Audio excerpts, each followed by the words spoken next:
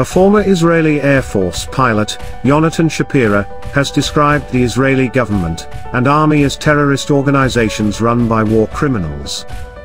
Captain Shapira, who had resigned from the Israeli army in 2003, at the height of the Palestinian Second Intifada, explained in an exclusive interview with Anadolu News Agency why he realized after joining the army that he was part of a terrorist organization.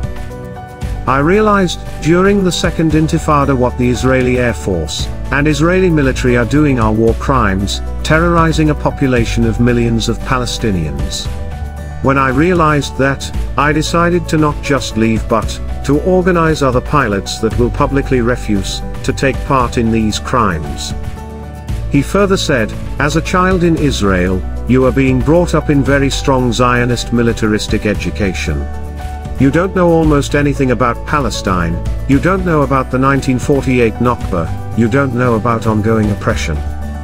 Ever since leaving the Israeli army, Shapira has launched a campaign that encouraged other military members to disobey orders to attack Palestinians.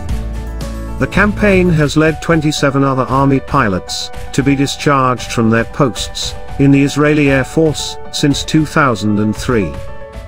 In the last week, Israeli warplanes have waged hundreds of airstrikes against the Palestinian civilians in the besieged Gaza Strip, killing at least 188 Palestinians, including 55 children and 33 women, and wounding 1,230 people. If you like the report and want to stay up to date on the go with latest events around the world, please like, share and subscribe the RT News Wire channel, and click the bell notification to get latest updates as it happens.